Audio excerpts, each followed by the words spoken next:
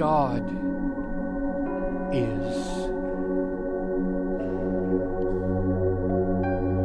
Or to say it with our text, God is who He is.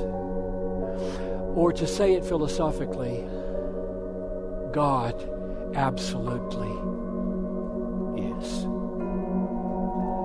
Period. And everything changes. One of the billions of facts, of all the billions and billions of facts that there are, this fact, God is the most basic and the most ultimate. All other facts rest here. All other facts go there. There is nothing underneath the fact God is, holding it up, nothing above the fact God is, to which all is tending. This is the most basic, most ultimate fact that is. God is.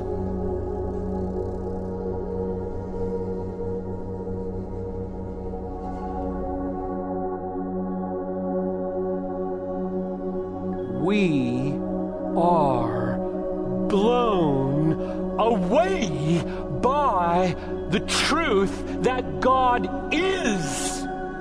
And if you aren't, you're asleep. It is a staggering thought and reality. God absolutely is. This is explosively uncontainable. This is wildly untamable. This is electrically future creating. And so what I want to do now is to tell you 10 things that it means.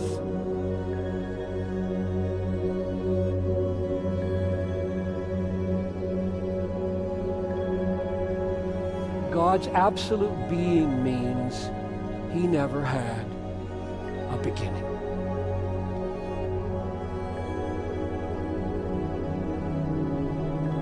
Number 2, God's absolute being means God will never end. He won't go out of being. If He did not come into being, He cannot go out of being because He is being.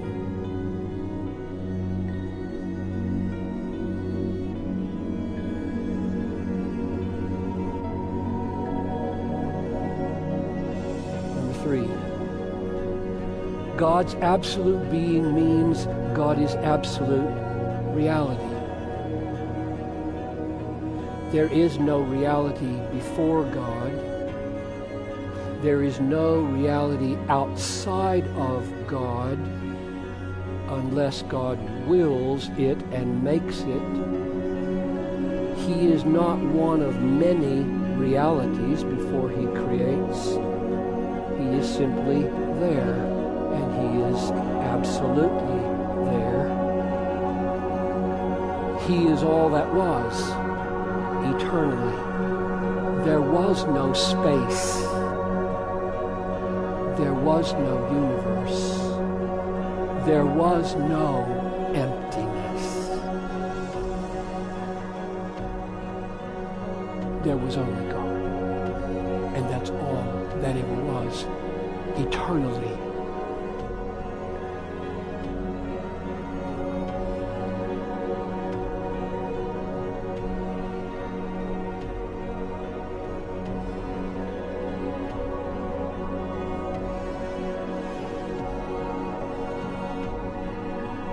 Number 4, God's absolute being means that God is utterly independent. He depends on nothing to bring Him into being. to support him, or to counsel him, or to make him what he is. That is what the word absolute being that I'm using means.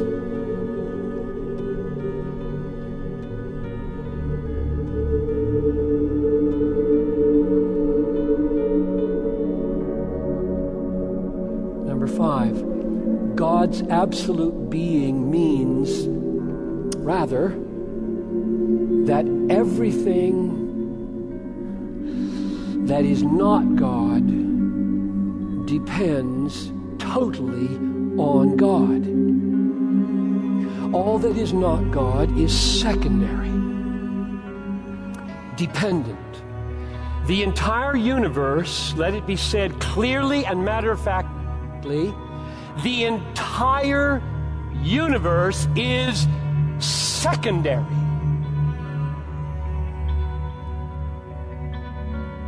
And God alone is primary. The universe came into being by God, stays in being moment by moment on God's decision to keep it in being. It is utterly, totally fragile and dependent and secondary. God holds it in existence every millisecond of its being. If he changed his mind, it would be nothing. 6, God's absolute being means all the universe is, by comparison to God, as nothing.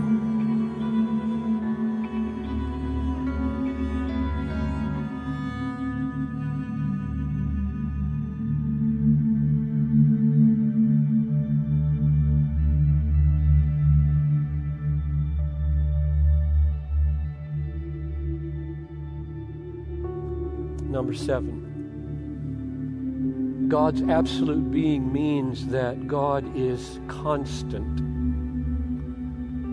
He is the same yesterday, today, and forever. He cannot be improved. He is not becoming anything. He is who he is. There is no development in God. There is no progress in God. Absolute perfection cannot be improved. Number 8, God's absolute being means that he is the absolute standard of truth and goodness and beauty. There's no law book to which he looks in determining what is right and just.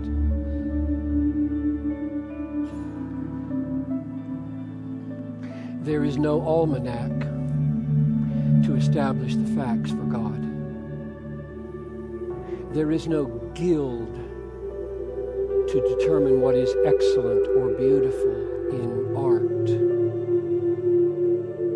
music, creation. He himself is the standard of what is right, what is true, and what is beautiful. Number 9, God's absolute being means God does whatever he pleases, and it is always right, and it is always beautiful.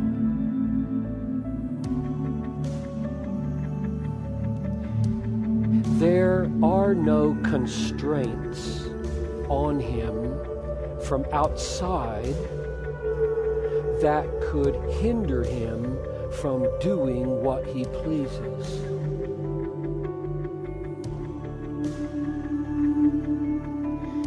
All reality that is outside him, he created, he designed, he governs, as the absolute reality.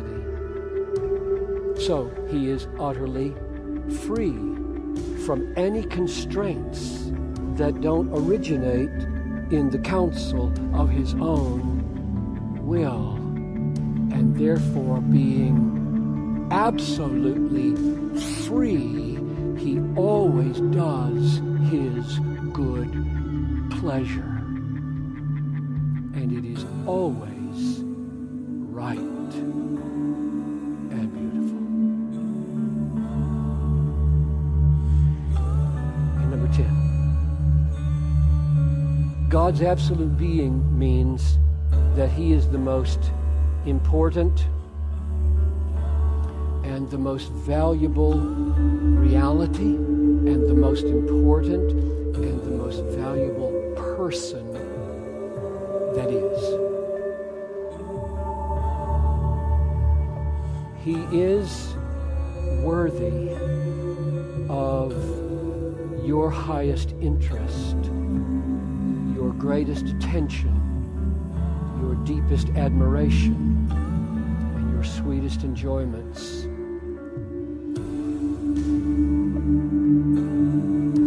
Including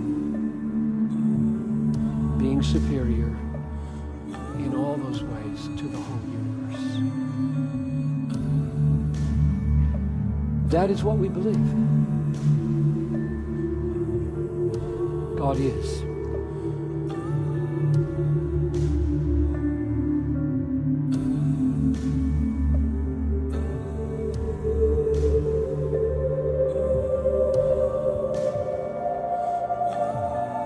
It is wildly untamable, explosively uncontainable, and electrically future-creating reality. God is.